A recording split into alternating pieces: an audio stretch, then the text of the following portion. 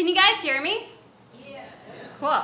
I don't like podiums. I don't like podiums because they're very restricting, so I'm just going to speak very loudly if you guys can hear me. So I'm going to talk to you today about how not to lose friends and alienate people, generating physical and language awareness in the workplace.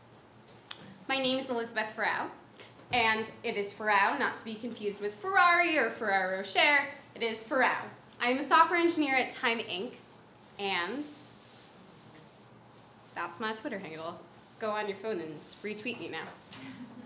I'm going to talk today about a culture of reinforcement. And so culture is this really big, gigantic term, and I'm going to talk today about the very basic and barest of interactions, which is just the interaction that you have with someone else. And so, what's your name? Haley. Hi, Haley. Haley and I work at the same company. Haley and I always see each other at the water cooler. Oh, I'm so sorry. I'm such an idiot. I didn't break this down for you. So when I'm talking about the basic and barest of interactions, it means that a positive reinforcement is a consequence that increases the probability of the behavior it follows. And so what that means is that if I interact with Haley and it is good and it is good mojo, then we're going to keep interacting and good things will happen from that. So Haley and I always meet by the water cooler. Haley is giving me a thumbs up. Haley is a cool person. I like Haley. I keep seeing Haley pretty infrequently, but she's a cool person. And then 20 years later, I see Haley from across the parking lot. And I'm like, oh my gosh, wait, I know you. And there's this feeling right there of, I'm not sure where we met or what Haley's job description was at that time, or maybe even the company that we worked at. Or, God almighty, I may not even remember Haley's name. But you know what I do know? I remember Haley, and I remember, most importantly, how you made me feel. And that's the only thing that we remember after a copious amount of years, is we remember how they make you feel. We remember that they were really nice to us, that they made us feel special. And up to an extent, I find that hilarious. That's hilarious that the work ethic that you have, or that your resume, or that any of the things that you put into making yourself who you are, that's not what another person is going to remember you for. They're just going to remember that you were really nice to them, that you built off their ideas, that you were a really cool person to hang out with. And there's obviously no training or classes for this. Again, another hilarious moment, that the thing that people will remember you most with is you can't affect that. You just have to put your best foot forward.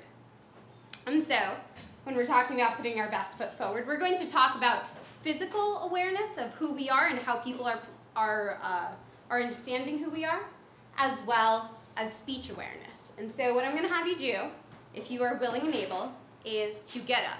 And we are going to do an afternoon stretch. Okay? So do your normal stretch. I'm sorry, it's a little bit cramped, but, you know, reach up to the sky if possible. Move back. Don't hit anyone with elbows. Touch your toes. Okay. Loosen up those joints. Okay. And now you can do a power pose. Does everyone know what a power pose is? No. Power pose. A power pose, there's this awesome study where a whole group of people were going for a job interview. And half the people went into the bathroom and stared at the mirror and did this pose for 2 minutes. And then the other half of the people just went outside the room and, you know, took notes or something like that. The people who all got the jobs are the people who did the power poses, which tells you what? It's not about your resume, it's not about your work ethic or your job description or any of that. It's about how you feel at that time and how you make the interviewer feel. Okay, so, power pose, there we go. Standard standing positions are what? How do you stand? Normally you stand like this. But if possible, try to put your hands at your side, try to put your shoulders back. I love my mother to death, but she always does this, And it's very internal. Like, you don't want to, it's like you're closing yourself off, right? Okay, you guys can all sit down, by the way. Thanks. Public transport is another favorite of mine. I ride the bus every day, and so it's so annoying when someone is taking up like that 10 to 20 extra % of space, like they're sitting on your half of your chair. And you're just kind of like, is that enough for me to tell you something? And it's just, I don't want to be confrontational, it's early in the morning, but just say something politely. They are probably not aware that they are taking up your space. So say something very non-confrontational and be like, hey, can you just move your leg over? Is that okay? Thanks. Okay, and so as I was saying, interpretation.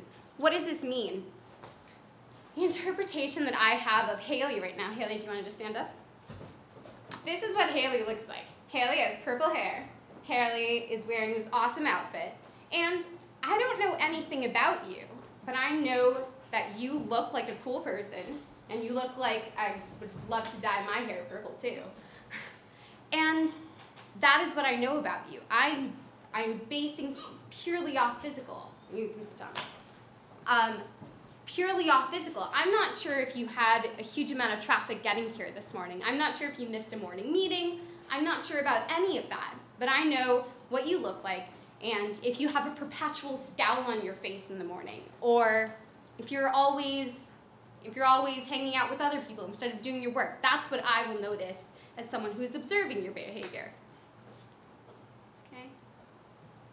And what we're going to do now is a language awareness exercise. And for that, we're going to break into groups of 3. 2 people are going to be the participants, and 1 person is going to be the data taker, who is going to be, hopefully, the best handwriting. So just to work this out, if you guys want 1 person in front and then 2 people behind, or 2 people in front and then 1 person behind, we'll kind of work this out. Okay, I'm going to give you 30 seconds. Okay, thanks everyone. So I hope you know who your group members are.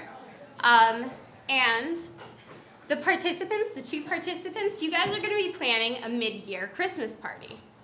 And it is going to obviously be an awesome party. And every idea from either person, I want you to say a phrase, and then I want you to say a reason why you're either doing the phrase, why you're doing the thing. Okay? And so, Haley, if I can use you as an example, the phrase that we're going to start out with is no. And so, Haley, it would be awesome to do a mid-year Christmas party. What if we had a Christmas cake? No, I can't eat gluten. Okay, then we will have an ice cream cake. No, dairy too. Okay. This is all true.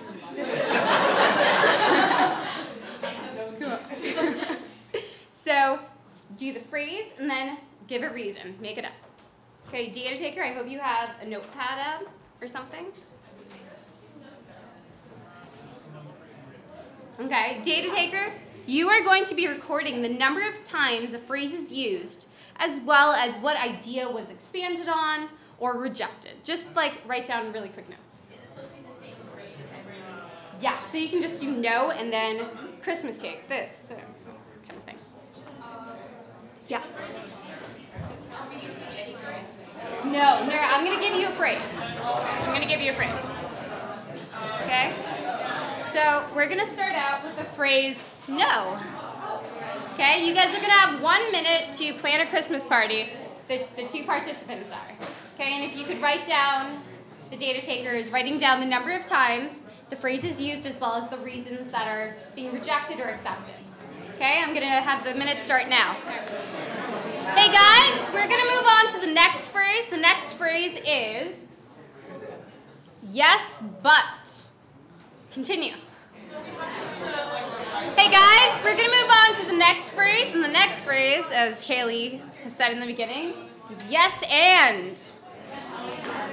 Okay, now we're going to break. We're going to break for 1 minute for the sake of time. And participants, I want you to discuss qualitative differences. How is it using those 3 different phrases? Data taker, you're going to think of 2 other phrases, 2 other transition phrases, and just record your assumption. And just to give you a prompt for that, what are some sayings or transitions that are used or inserted into conversations daily? And think about, are they positive or negatively reinforcing? And so I'll give you an example. I always say, tell me more. So what are some other phrases that are used? So just 1 minute, participants discuss qualitative, and data taker think of 2 more phrases. Go. Okay, guys? Now you guys are going to test out your phrases. Okay, you have 1 minute to do your tester phrase number 1. Go for it. Okay. Okay, now you guys are going to move on to your other phrase. Okay, so can some of you guys shout out what your tester phrases were? Why not? Why not? Come on. Well. What? Can you elaborate? Can you elaborate? Interesting. Interesting. Okay, and so something that you should always be thinking about is, are you opening up someone's creative mind, or are you shutting them down with specific language? Maybe you're always saying yes, but, and you're not recognizing that you're unfortunately shutting down their mind. When you hear yes, but, you probably just heard from someone else, it shuts down your mind. You're like, oh, okay, well now you're already objecting to my idea. That's so annoying, right? So, which phrase built upon the idea, stagnated it, or tore it down? And these are what I would like to have you recognize by the end of this exercise is these are phrases that are habits, unfortunately. These are phrases that, you always say interesting, you always say tell me more, you always say yes, but. So making sure that you're being aware of the phrases that you're saying so that you can open up someone's creative mind and that you can build upon it. So, takeaways, be comfortable in your own skin. Hopefully you're not doing this, just hands at your side if anything's possible. And then, how are your phrases affecting conversations? Are they shutting them down? Are they building them up? Are you guys having awesome ideas from this? That means that you're doing something great. Your phrases are building upon the idea. And this is the thing with improv, is you're always listening to someone, you're always building on the idea. So are you, as a person, are you always building upon someone's idea? Are you always building upon what someone else is telling you? Or are you just shutting it down? Okay, and a quick pitch for the Sally Conference. I am the founder of Women in Code New York City. And we are doing a conference for 75 women. And by the end of the conference, we're going to have them chart out a 5-year timeline. And this is going to solve a couple of problems, including you have this gigantic bucket list of things to do. And now we are going to give you an accountability measure for how to do it and when to do it. And you're going to think of this yourself. So I'll just leave you with this phrase, which is when you're running and you're looking at your feet, you don't run as far or as fast as if you were looking at the horizon. And the purpose of this conference is awesome, and this is definitely the horizon. So thank you very much.